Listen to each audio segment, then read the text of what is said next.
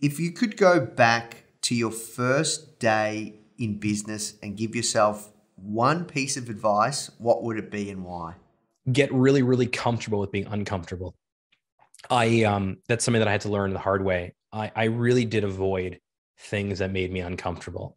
I think part of the reason that I built so many t-shirt businesses is because I thought actually, like I knew a little bit about t-shirts. And so I just kept like, there were a bunch of different iterations of the same product, which were t-shirts. I mean, one was wholesale and promotional products. One was retail and licensed t-shirts, but they were all t-shirts.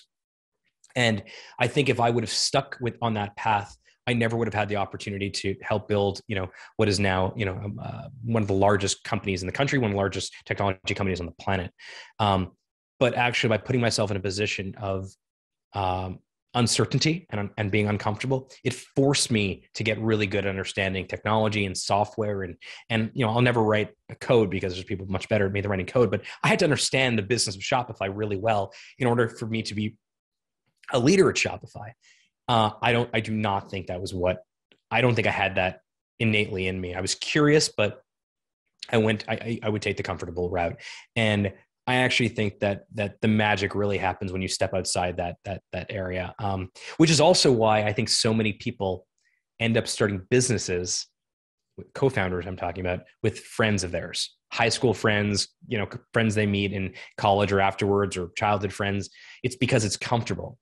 However, most of your friends, especially your closest friends that you're going to start a business with, they're probably kind of like you because they're your friends and you have a lot in common. Your Venn diagrams overlap in terms of interest and backgrounds. Maybe you grew up in the same place, or maybe you went to the same school.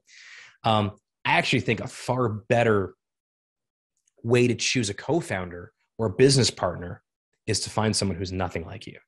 And, just using the academic example, if you're in law school, don't go start a business with someone else in law school.